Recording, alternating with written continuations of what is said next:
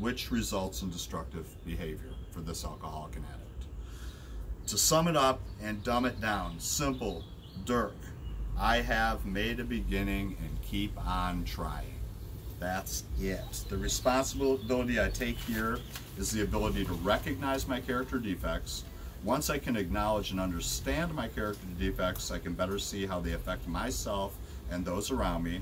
I can then implement the action to address those defects.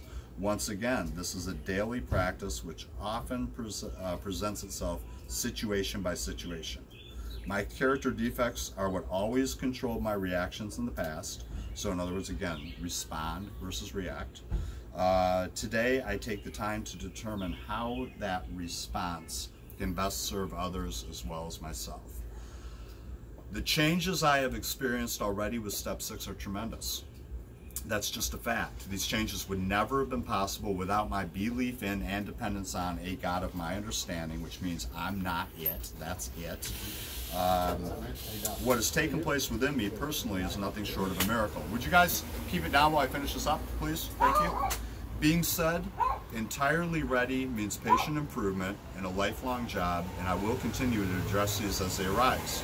All my character defects tend to tie together when I look at them for what they really are, and what they really are is what they make up, and that's me.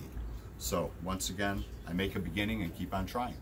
So there's Step 6. I told you I spent more time on Step 6 than I did on Step 4 or 5.